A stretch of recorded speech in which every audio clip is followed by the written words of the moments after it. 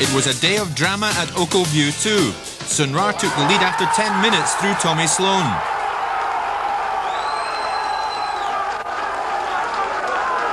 And their fans were cheering once again 60 seconds later when Kenny Brannigan made it 2-0. Within a minute though, Tom Steele pulled one back for Stenhousemuir, but with Clyde and Brechin drawing at half-time, Stranraer were in the driving seat. Midway through the second half, Stenhousemuir levelled it at 2-2, John Irvin scoring and things didn't look too good. But Graham Duncan scored from the penalty spot in the 74th minute and the promotion dream was on again.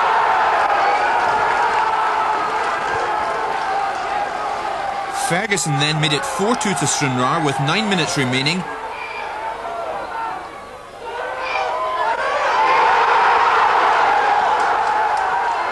And a minute from time, Grant rounded it all off in some style. What a result for Stranraer, 5-2. When the full-time whistle went, the Stranraer fans and players, believing that Brechin had dropped a point, thought their team was First Division bound. News hadn't filtered through of Brechin's late winner, and the celebrations at Ochilview were well underway. Fans and players were really enjoying the occasion. Champagne corks were popping too when over the tannoy came the news Brechin had beaten Clyde.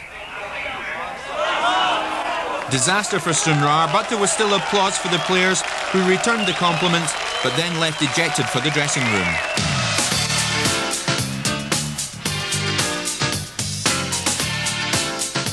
Poor old Stranraer.